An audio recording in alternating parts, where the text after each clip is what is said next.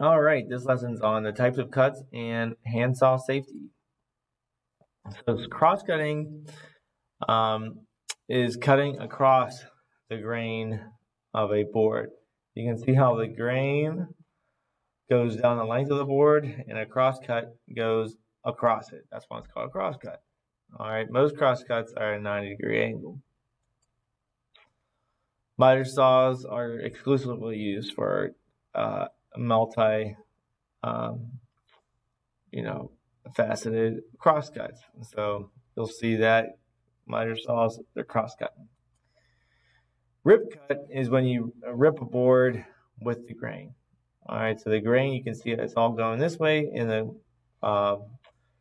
saw blade is going with the grain and making a rip cut.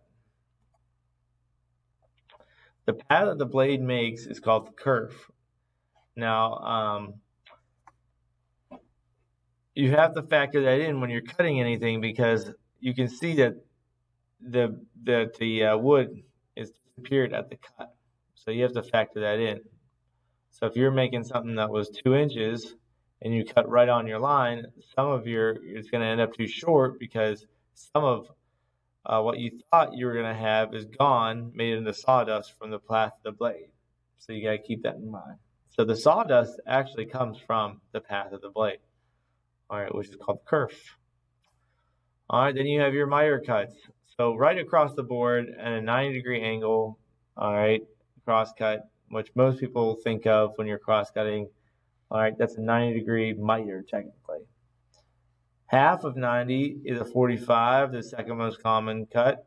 All right, 45s are used for around doors, pretty much anything. All right, because it's half of 90 and that creates that right angle. All right, and then you can pretty much go anything in between. But cross cut, miter cut is a cross cut, all right, at an angle. Like picture frames are miter cuts and all this, all right. So just like 245s, you go to 90. Those are all miter cuts. All right, there's these things called miter boxes that you can use a handsaw and you can cut them, or you can use a miter saw, and all you gotta do is swing the table and it changes the miter. All right, these are both examples of not really great cut miters, where it's open on one end and closed on the other, whether it's at the end or on the inside. A bevel cut is when you're cross-cutting but the blade is tilted, all right? So you're actually making an angle but more on the edge of the board, all right? So the miter cut's on the flat, the bevel is on the edge. All right, so you tilt the miter saw or you tilt your saw to make that cut.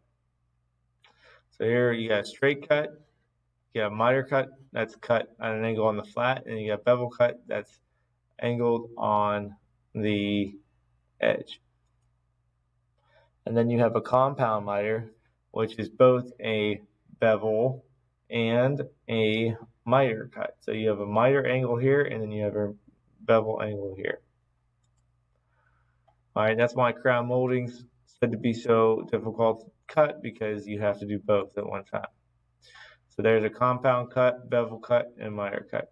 And that's just your regular cross cut. So you have your miter, which is on the flat, on a bevel cut's on the edge, and then that kind of a combination of both here. Here's another representation. All right, so the handsaw can make all of these cuts. When you're using a handsaw, make sure you wear safety glasses. Check that the saw and the handle is in good condition. A lot of times these handles get a little loose, all right? There's really no way to check the sharpness of the blade. Just look at the teeth, make sure they're not all chewed up or anything like that. Don't check the sharpness by running across your finger. That's not good. The teeth should be very sharp. A sharp saw will cut a lot better. All right, that's what you want. Make sure the saw is only cutting wood, because these saws that are meant for cutting wood, if they hit a nail, it's going to just tear up those teeth. They have very aggressive teeth for cutting wood, not metal.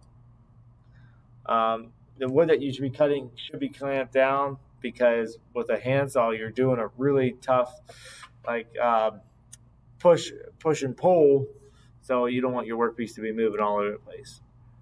Start your cut to the left of the line, all right, because you don't want to be creating a curve, making it too short.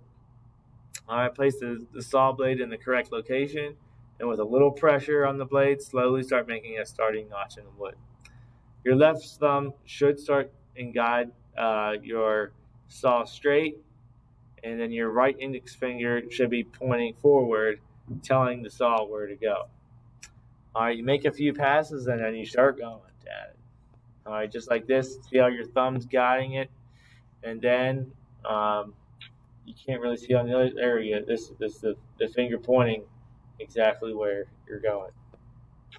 All right, the sawing motion should be long and smooth. All right, it should not be short and erratic. You want to use all the teeth of the saw blade and go back and forth. You should be good.